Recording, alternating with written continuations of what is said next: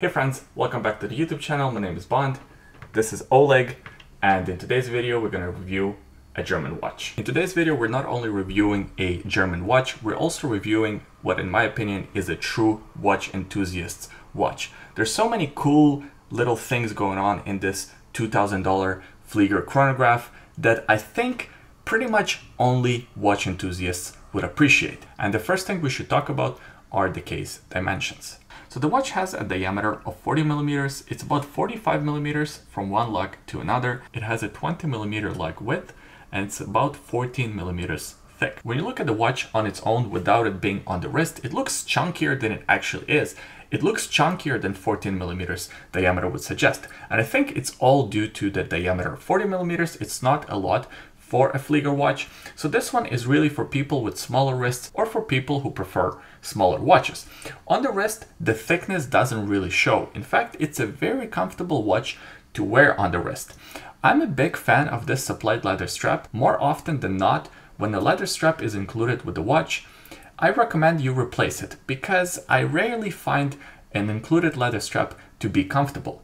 This one is very comfortable. It's a very good quality leather strap and it fits the aesthetic of the watch really well. And the aesthetic that I'm talking about is of course this German minimalistic, no nonsense type of design. To show you what I'm talking about, let's take a look at the case design, for example.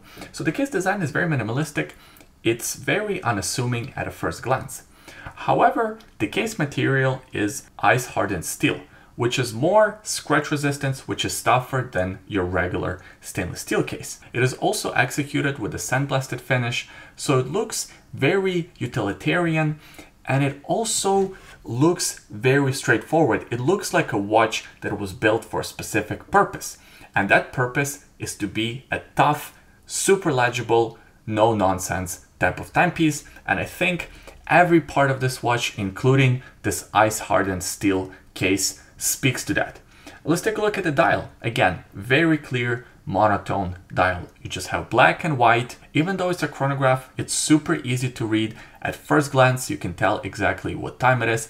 Nothing is in the way. You have your register by the 9 o'clock position. That's the seconds hand. Then you have your register by the 12 o'clock position. That's the minutes for the chronograph. The register by the 6 o'clock position, that's the hours for the chronograph. And to balance out the dial, you have the Damasko logo by the 3 o'clock position. Right below that, you have day and date. I personally would prefer this watch without the day-date functionality on the dial. I think it makes the chronograph a little bit overly busy. On this watch, it's not too bad, but I would still prefer no cutouts for day and date. Without it, I think the dial would be a little cleaner. The dial is loomed and the loom is pretty good, but it is disappointing to me personally. When I see a Flieger watch, I want all of the Arabic numerals to be loomed. I want that loom to pop and to really have this bright, over-the-top type of loom in a dark environment. With this watch, it's a bit of a missed opportunity. I'm not gonna say it's a full negative, it's more of an oversight on Damasko's part. What isn't a disappointment is all the engineering that they actually put into this watch. So if you look at the pushers, for example, right, you have your standard pusher at the 2 o'clock position, you have your standard pusher at the 4 o'clock position. Then you have your sign crown at the 3 o'clock position. Nothing really special there. The special magic is actually going on behind the scenes. So Damasko uses their patented push button system. I had to look a lot of this up and I can barely understand how it works. But basically, you can operate the crown and the chronograph pushers underwater. Yes, you've heard that right. You can operate the crown and the chronograph pushers underwater. This is the first chronograph I ever see where you can actually use the chronograph function underwater. Super impressive, I would say over-engineering from a family-owned watch company. Really happy to see this type of innovation in a watch for under $2,000. Even though you can operate the crown underwater, it is still a screw down crown and the case back is also screwed down, so this watch has 100 meters of water resistance. With the amount of engineering and the type of case that is used and just the way this watch feels on your wrist, I would be very confident taking this watch into the water and going for a swim with it. I think this one can handle it no problem. The only thing you should do probably is to change the strap from a leather strap to something like a NATO, or you could use one of their in-house bracelets. The watch is powered by the Valjoux 7750 chronograph movement. It of course has 25 joules, beats at 28,800 vibrations per hour, and has 48 hours of power reserve. I think Damasko actually did some extra engineering on this movement. I don't know that for a fact, but for example, when you change the day or when you change the date in the movement, it has that very satisfying click. It goes ch ch ch. I don't remember Valjoux movements feeling that smooth. So maybe they did do some tinkering with the movement to make it a little bit more tough and more robust. That's not to say that the movement isn't tough or robust already. The only negative with this movement is of course that it's a bit chunky, which makes the watch chunkier. There is a lot to like about this watch. I think it presents excellent value for money. It's one of those hidden gems, one of those watches that nobody seems to be reviewing, but watch enthusiasts seem to know about and seem to appreciate. Some oversights like the lack of lume. I think fully lume dial would be killer on this watch. And another kind of a smaller, very subjective, I guess, negative that I would have for this watch.